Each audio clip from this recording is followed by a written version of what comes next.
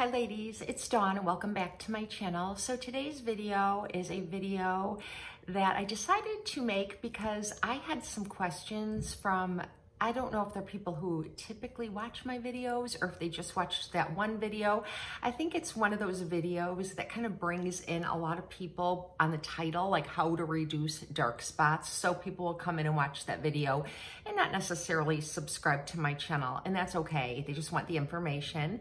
But I've been getting a lot of questions on that video recently, and it's a video about how I reduce dark spots, hyperpigmentation, and things like that on my very fair skin, because I am incredibly fair and I can freckle very easily in the sun. So I've spent a lot of time working on addressing that annually so that I don't have a face full of freckles. So the product that I talked about in that video is from Palmer's, and it's their Skin Success with the 2% hydroquinone in it. And you can get, or you could get, a 1% or 2% hydroquinone in skincare products over the counter up until recently.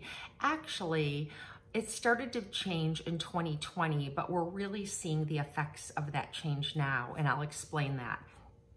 So anyways, you could get a 1 to 2%, but anything higher than a 2% you needed to get with a prescription.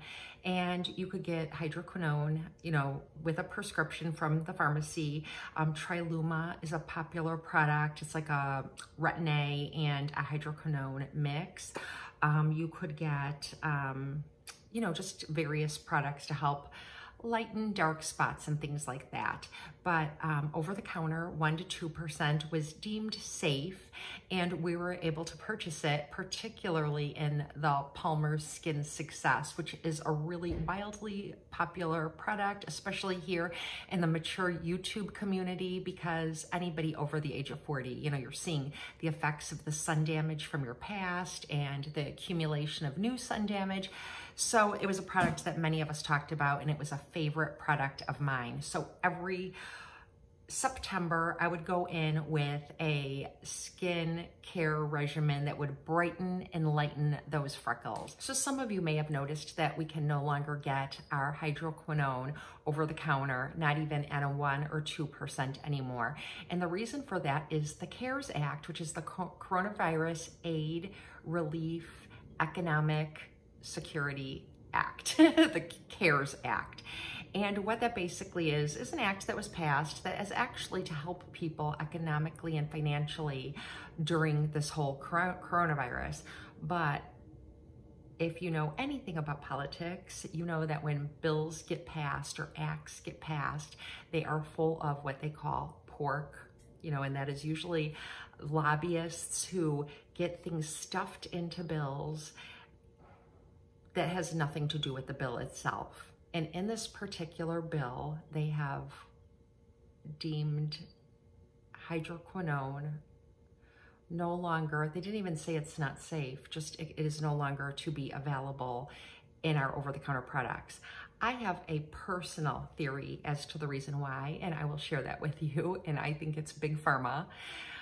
We get it over the counter, therefore we don't get our prescription and go to the pharmacy and get our prescription filled, and it's less money in our pockets. That's what I think. But anyway, I know that hydroquinone has been kind of like outlawed in other countries for a long time. It really isn't. It is a safe ingredient when used wisely and at low doses, but it really isn't a clean product by any stretch. However, it is a very effective ingredient for lightening hyperpigmentation, and I've always used it very safely. I would use it for a very short period of time to kind of beat back any hyperpigmentation that I got from the sun in the summer months, and then I would just go in with other ingredients for the rest of the year, and it worked like a charm. So I can no longer get it. And I went to Alabama recently, as some of you may recall, and I went on a very long bike ride and didn't have SPF with me in my bag to reapply. So I came back with dark freckles like on my face. And some of you said, oh, I really can't see them. But in person, I think you can really see them. In fact, we went to like a little party before Easter, and my brother-in-law said, Dawn, I never noticed your freckles before. And I was like, So anyway, I did have some Skin Success left over that hadn't turned yet. And I did use a little bit of that, but I quickly ran out. And so one of you recommended a product to me that I was so excited to try because I read the reviews and they're all really great. And it's by Murad, and it's their Environmental Shield Rapid Dark Spot Correcting Serum. And it is a serum, it's not a moisturizer. It has a pump. I like the packaging. It's plastic. It has a pump, no air or light can get into it, and it comes out like that. I even hate to waste any of this because it is expensive. I think it retails for $72, but I bought it on the Murad website and I got 30% off when I signed up for emails. So, and a little goes a long way. So if I'm gonna even squirt any on me, I'm gonna use every bit of it. And I've been using this product for almost a month now. One of you recommended it. The day you recommended it, this has been recommended to me several times before, but I was always pleased with my Skin Success from Palmer's and Andalou Naturals brightening products. And I've talked about those many times on my channel, and I'll revisit that soon. It's very inexpensive, clean beauty. It's great for maintaining bright skin, but I needed to do more than maintain. I needed to diminish. So I read all the reviews on Sephora, on the Murad. I did my research and I got this product, and honestly, it worked like a charm. Now I will say that I did recently start using a glycolic peel from Oz Naturals weekly.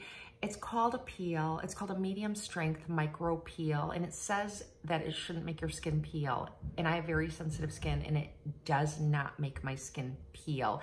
It truly is a micro peel, but I can notice a significant difference in the softness in my skin and clarity in my skin after I use it.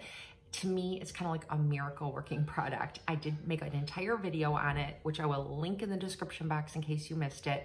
So about the same time I started this, I started that as well. So it could be a combination. I use this 4 times a week, like every other day. And what this has in it is a patented ingredient. Like so many products from Lancome, Estee Lauder, these big brands, they have a patent on ingredients, and then they don't really have to tell you everything about it. It's kind of like their own technology. And so what it is resorcinol technology, and there's glycolic acid in this, which glycolic acid is known to diminish dark spots, improve skin texture, and so on. So anyways, I did do some research on the resorcinol and what it is, and it's a chemical compound, and basically it interrupts cherolytic activity. Cherolytic activity is when your skin starts to get like any kind of like hyperpigmentation. Is you might just see a spot, but what you don't realize is that that is melanin and keratin and building up in your skin to make that spot. And what resorcinol does is it interrupts that activity. So that makes sense, right? I mean, I just did a little bit of research. I didn't read an article on this product. I just kind of Googled the chemical compound itself and read about it. So that's my understanding. I could be completely off base, but I don't think I am. It makes sense. And so that's what it does. And so within, honestly, like 10 days, the freckling that I noticed after the trip, particularly I would get one freckle that always kind of darkens up right here, and then I'd get one like right here. I can still see it in certain areas on my face where there are little freckles that begin to connect, and when I have a photo taken or in certain light or in my car mirror, it's all I see. And I know I'm nitpicky, but you know, we all kind of nitpick ourselves, especially if you're trying your hardest to look younger than your age, right? And I'm not trying to look 20. I just don't want to look older than my age, okay? I don't mind looking 52. I just want to have clear, pretty skin at 52. Is that too much to ask?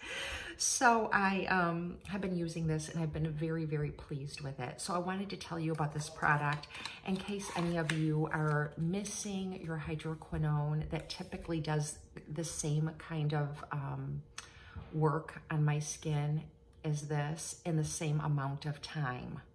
However, the hydroquinone product was like $10 at Target, you know, so I'm really gonna miss that. Something else that I thought was very helpful, and I haven't used it very long, but I'm gonna mention it, is I use this serum and I use it morning and night about 4 times a week. But I've been also using something that I got with my points from Sephora. I had like 100, like I have a lot of points at Sephora, but I used 100 of them to get this C.E.O. Glow, and this is vitamin C and turmeric face oil. I love Sunday Riley's products. I love Good Genes. I love their Luna oil, their retinol oil that you use at night. It's a sleeping oil. It's beautiful. So I have started putting this on my face, sometimes over this during the week. I'm careful. It depends on what foundation I'm using. This is an oil, however, it soaks in completely and it doesn't leave your skin oily, and I use it very sparingly. And I don't know that this has been making a difference because I've been using it combined with the other products that I mentioned. Once, like now that everything is kind of cleared up and my skin is clear, I might back off this a while just to make it last longer because it's expensive, and just continue to use this. This is an expensive product too, but it isn't as expensive as the Mirrored product.